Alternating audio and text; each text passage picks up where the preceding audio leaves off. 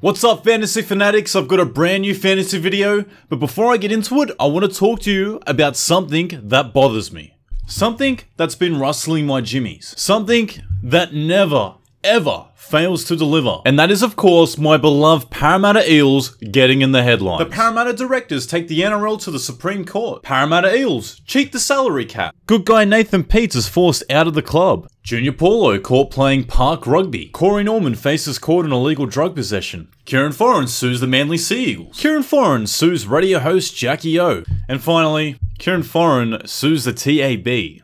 What is it with this club and not having their shit together? I'm 26 years old, not getting any younger, and have never tasted premiership gold, except for that one time against the Knights, which was woeful.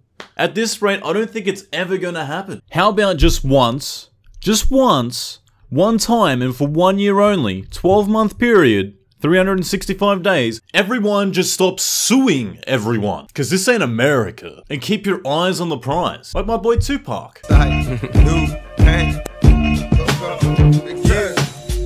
Alright, ran over. It's fantasy time. Let's have a look at how pretty my team's sitting as we're travelling just outside the top 8,000, but I'm confident that after round 12, being the first bye week, we'll shoot up 3,000 ranks as we've planned pretty well for the buys. For round 12, who are the players that I'm looking to trade in? Elijah Taylor, without a shadow of a doubt. I picked him up last week before scoring his huge 61 points for the Tigers. Now looking back onto 2015 when ET played at lock for the Penny Panthers, he averaged 51.6, and now that he looks to have nabbed the starting spot, he's 110% a keeper. Not to mention, he bottomed out in price due to his lack of minutes at the Panthers, has a low break even of 34 this week, and plays the bye rounds of week 12 and 15. You'd be crazy not to pick him up. Jahrome Hughes. Jahrome comes into the side replacing the absent Thurston and Morgan, who are carrying out their origin duties. The beauty about Jahrome is that he comes in at the perfect cash out option at a rookie price. You can pitch Jahrome in either slot at the halves or wing fullback with the confidence that he'll be playing two of the major bye rounds and maybe even get another run if Henry decides to look to preserve either of his two stars.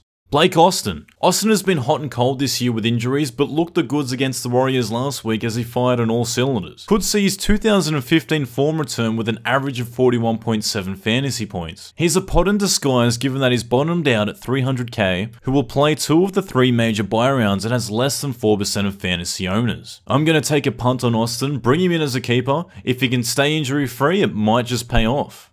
Debutant Jaydn.